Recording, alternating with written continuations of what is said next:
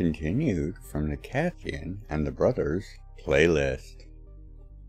Farmhold was calm and quiet in the early pre-dawn hours, with fog covering most of the homes and sleeping residents within.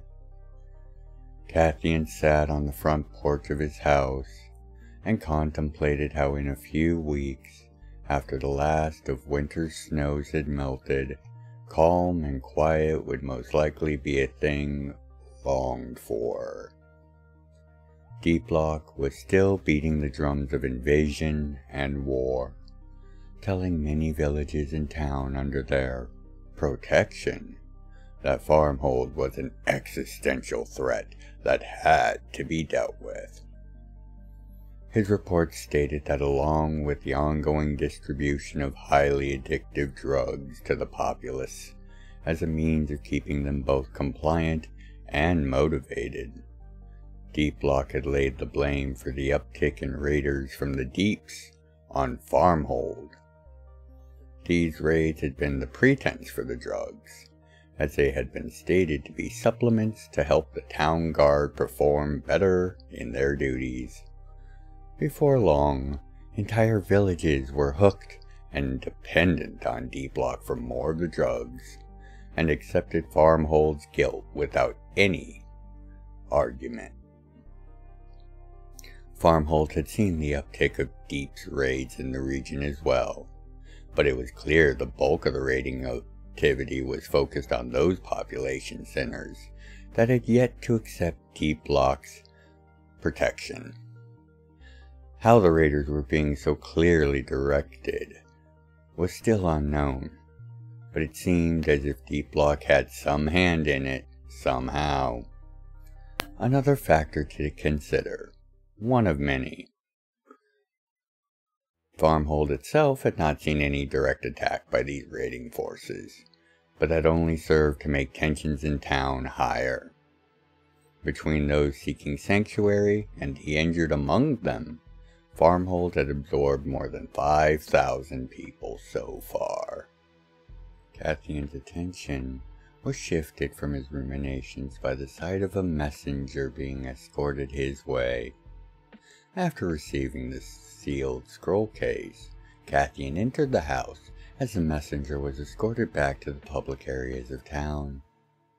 Jastik, Lawson, along with Elisei and Sonliak, were milling about, engaged in their morning routines.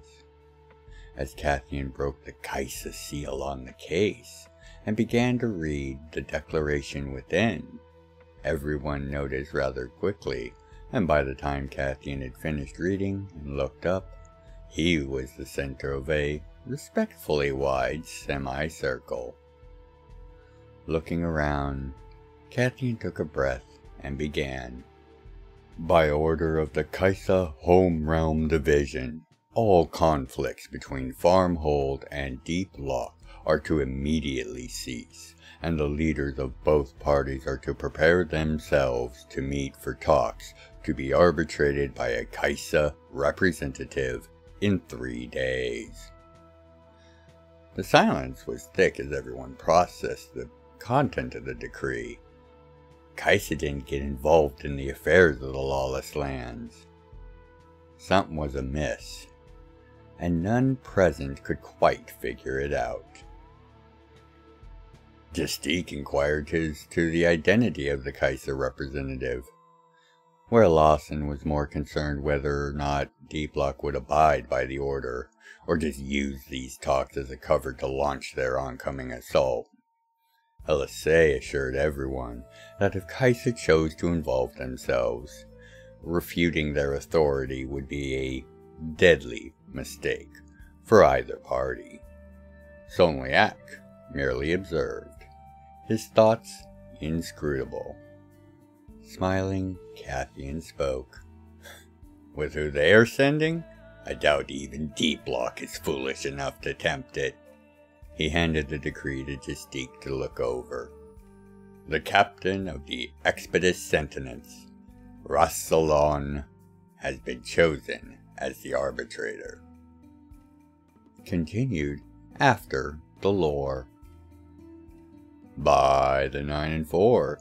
Welcome back to the library for this entry of Intro to the Realms. In this entry, we are taking a quick peek at one of the many notable persons and heroes of the realms. This time, we are going to learn about Ras'Lon, head of House Alon, master of the Mega Blade, captain of the Expeditious Sentence, as well as chancellor of history and records for the nation of Zerobrent.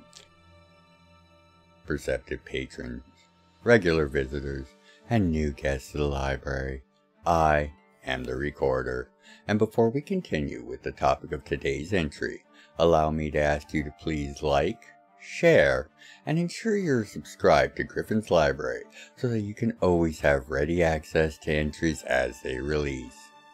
If you'd like to further support the realms and the library, join us at Gryphon'sLibrary.locals.com.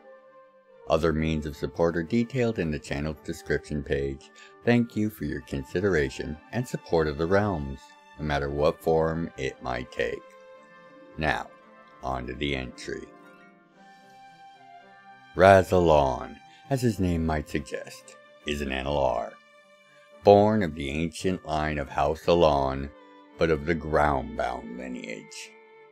The only still living descendants of this family line were groundbound due to their heavy involvement during the Wars of Feather and Scale. So, when the 36 Seconds of Judgment came upon the IttR, those not actively away on missions were stripped of their power. The few Alons that escaped this punishment were thought lost during the remaining years of the war, or in the first years of the Daemon Vanson's reign. This meant that he had only the merest sliver of IttR grace, and could not openly bend reality on a whim like a high, grand, or ascendant IttR would be able to.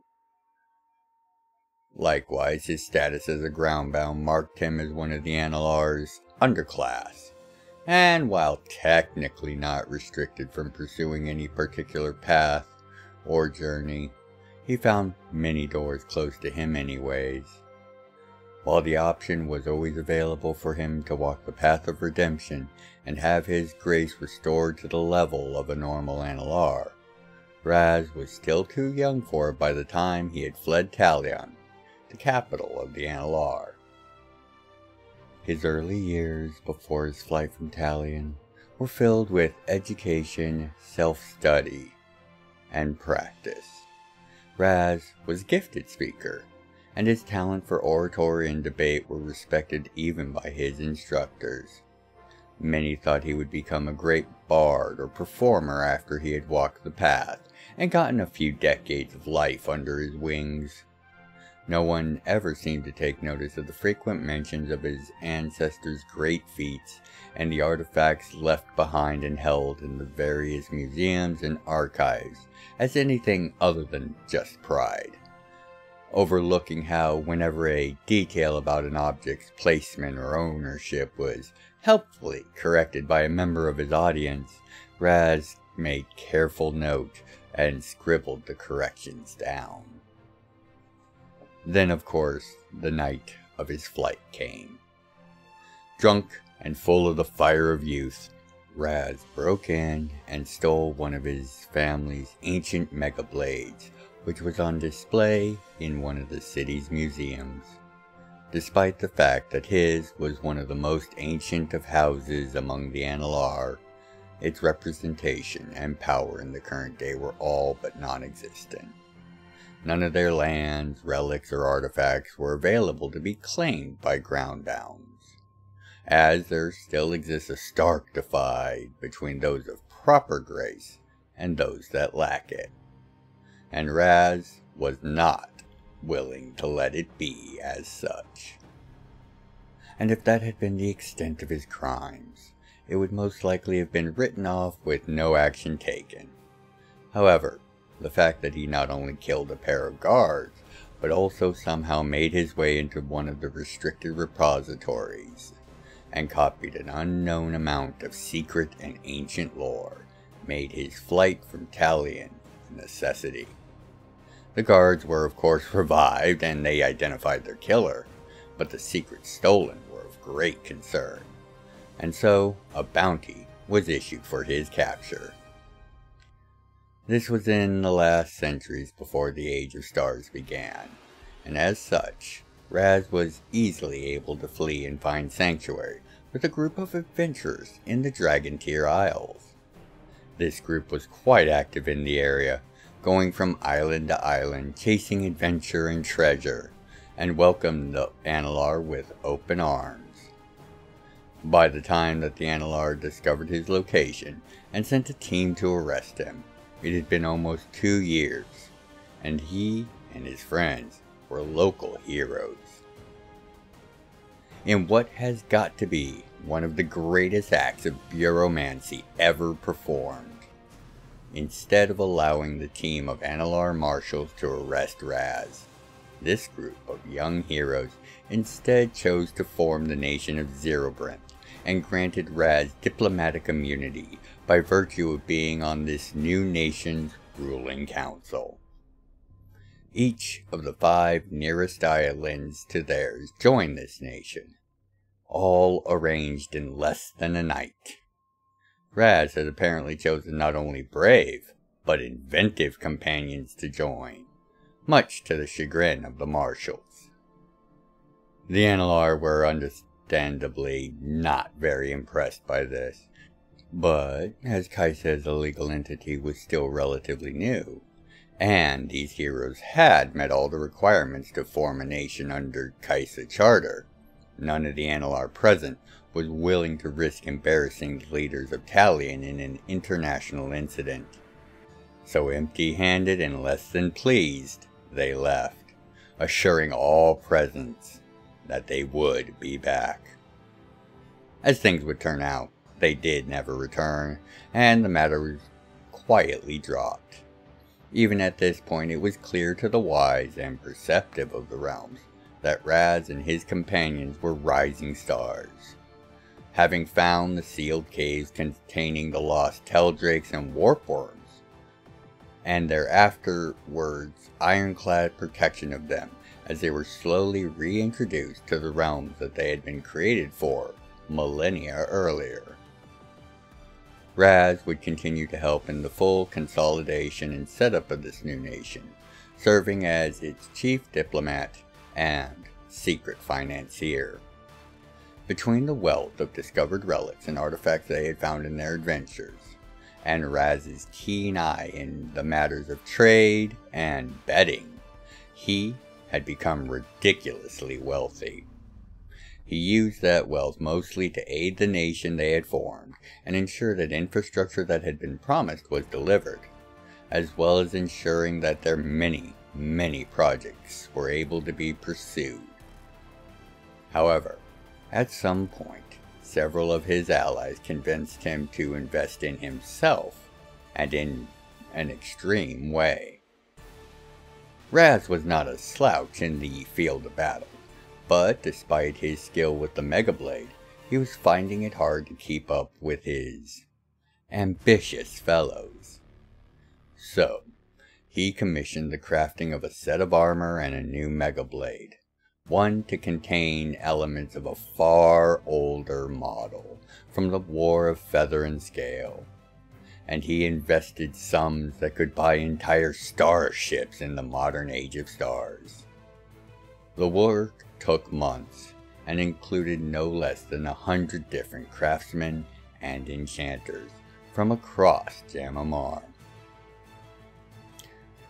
Finally delivered, fully enchanted and augmented, the new equipment allowed Ras'Lon to become known as the Slayer of Sky Cities. The armor would allow him to fight without fear, faster, stronger, and more fully protected than ever before. The Mega Blade was enchanted to near bursting, it capable of shifting its size and its form from its standard 7-foot blade length and 6-inch width of blade to over 100 feet long and nearly 5 feet wide, and retain, for Raz at least, the speed, control, and manipulation of its normal form.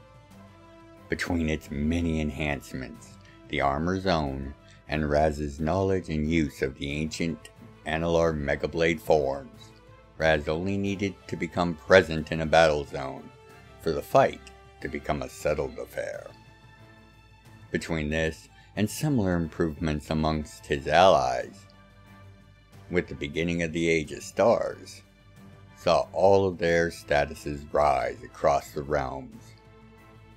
The locating and destruction of the origin of the Harvesters, those automatons that sought out the celestially touched and killed them to harvest their energies, ranked amongst their high points. However, the rescue of the Revered and their alliance with the resurrected nation of the Necrotai Empire eclipsed even this great feat. When the Necrotai Dragwa Treaty was made in the sands of the Isles of Mist, it was Raz who served as Kaisa's voice in the matter, as well as ensuring that the treaty would be observed by all parties. His abilities as a statesman continued to grow, as well as the fact that sometime after the recovery of the Revered, Raz saw his grace elevated to that of a full-fledged Analar.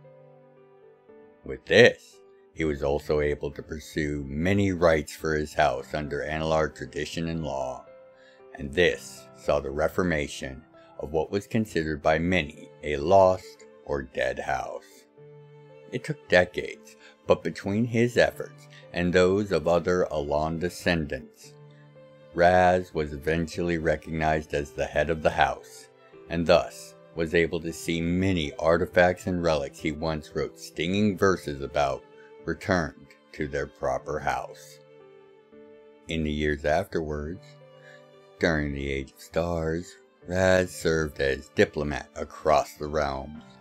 Few ever questioned his fairness, and fewer questioned his ability to enforce any terms that might otherwise be thoughtlessly broken. That was, of course, until the nations of Criterion, Dragwa Home City, along with the Celestian Collective, united together to build the Expedus Sentinence, and decided that a ship built and staffed by the various races the Analar had created and spawned should be captained by an Analar, for irony's sake, if nothing else. The subtle jab at the Lord Protector of the Analar, by elevating the head of a dead house to a station equal to his own, did not go unnoticed by Nikamar, who serves as captain of the Analar's Expedus vessel, the Celestial. Thus far, no response beyond verbal jabs at meetings of the fleet has manifested. Not that this should be trusted, of course. The fact that Raz was one of the very few non-divines in the realms thought capable of presenting a threat to such enormous craft certainly didn't hurt his consideration in the matter either. It was known that Raz was capable of breaching star metal with his mighty strikes, and that made him a perfect defender for what was built more as an exploratory craft and not one of war, even though of course it was no slouch in that department either. Between his duties as captain and as diplomat for not only Kaisa when they required, but still on occasion Zerobrand, Raz is kept busy and often forgotten in the many centuries that have passed since. However, whenever his presence is felt, there are very few that do not take Ras'Lon seriously and treat him with the respect that is expected for whatever role he is filling at the time. Raz himself is a humorous soul, with wordplay being the mildest of his lingual exercises, even when the jokes cross languages. He would rather be a reason to smile or laugh than to fear, but he is not afraid to use force when words fail.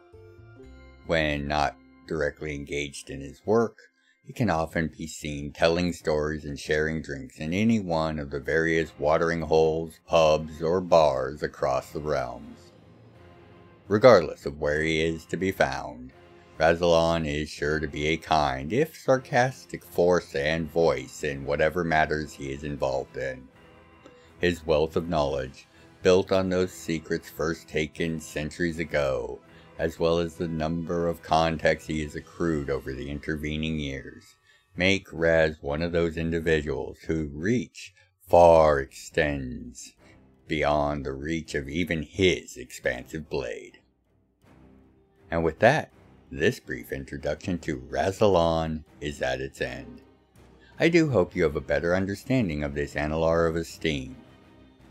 From on-the-run bard and thief, to national leader and international diplomat, Raz has seen his star rise and find its place amongst the skies of the realms as a hero. Perceptive patrons, regular visitors, and of course, new guests of the library, I, as always, have been the recorder, and I thank you for your time, interest, and support of Gryphon's Library and the Realms of Jam'mar. Until you next find your way back to the library for your next entry of Intro to the Realms, by the 9 and 4, be well, take care of yourselves and each other. Now, back to our tale. 3 days later, in the sky midway between Farmhold and Deep Block, a sky city appeared. Looking very much like a scaled-down model of the Expedus Sentinels, it held its position about a mile above the ground. It had flags and pennants flying from various places to clearly signify the craft's prestigious authority for all to see. Less than an hour later, transports from both cities lifted off and made their way to the Sky City. Within 3 hours of its arrival, all parties had arrived and were sitting down for their first round of talks. Both had brought a small cadre of diplomatic advisors with them, and talks began with Ras'Lon explaining that due to the scale of weaponry being brought to bear in this dispute, several Kaisa members had come forth with concerns as to the threat to their own holdings. Murmurs began on both sides of the table, as advisors conferred with one another. It was a bold claim, as the nearest Kaisa member state was Domnitra, and that was at least 700 miles northeast of Farmhold. Deep Block's leader, a middle-aged man with streaks of white in his long, dark hair, voiced confusion, as his forces were only capable of being a threat to Kaisa members if they were foolish enough to come to him, like Farmhold had so brazenly done. Before Katheon could respond to the barb, Ras'Lon clarified it was the arsenal of Farmhold that was of concern.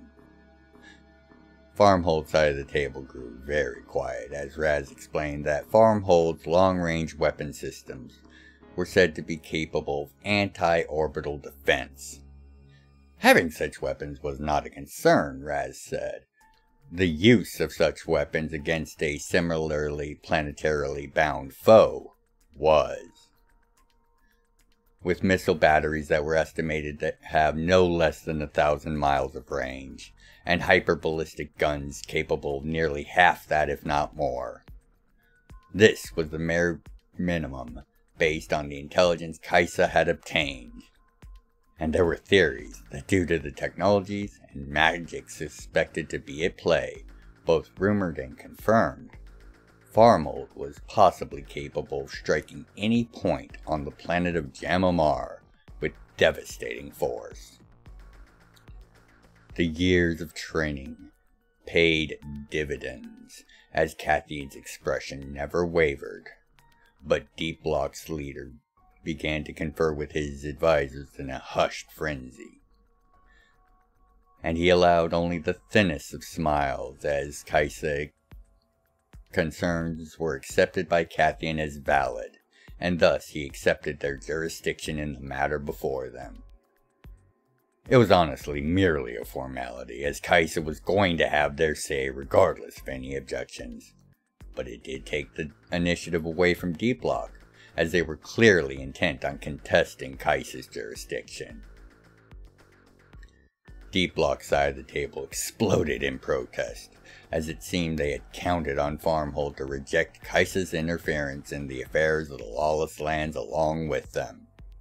However, Katheon's acceptance not only forced the talks to actually happen, but it was a not-so-subtle sign that D-Block had grossly underestimated the drive and determination of their northerly neighbors. For the first time since the talks began, D-Block's leader looked unsettled, and his scrutiny of Katheon for any sign of this being a bluff was intense enough to weld star metal. Katheon calmly confirmed that D-Block itself was well within the range of any number of weapon systems within Farmhold's arsenal, and that regardless of the success or failure of D-Block's impressively assembled forces, that force would not have a home, base, or kingdom to return to after their campaign of unwarranted aggression. While it can't be said that it charmed D-Block's delegation, by their hollow smiles it was clear that they understood how tragically outplayed they were by this comically young upstart and his gaggle of desperate allies. The kingdom of D-Block was over 1,500 years old, and they had held varying degrees of dominion in the regional area, as well as near total military supremacy for over 1,000 miles in all directions for most of its existence. And in less than a decade, Farmhold had assembled and built what amounted to a planet-wide orbital strike capability, just for their defensive, fixed-place systems. At best, D-Block was looking at a case of mutual destruction, as their assault force could most likely sack and take Farmhold, but not quickly enough to prevent D-Block from being destroyed in response to their crossing of the border. At worst, their forces would be wiped off the map before even getting within 100 miles of Farmhold, and D-Block would still be wiped off the face of Jam'mar in a series of precision strikes. Understandably, after a small recess to confer amongst themselves, D-Block were now more than ready to talk, and thus negotiations began in earnest. Ras'Lon hoped to conclude them within a week, and he would be proven correct, to his everlasting and total regret. To be continued. If you'd like to contribute to the further exploration and explanation of the realms, please consider leaving a comment, a like, and sharing the video around. I read all the comments and make efforts to reply to each. Thank you for helping to grow the channel, and know I look forward to each and every one of your comments. Other methods of support can be found in the channel's description. Thank you for watching.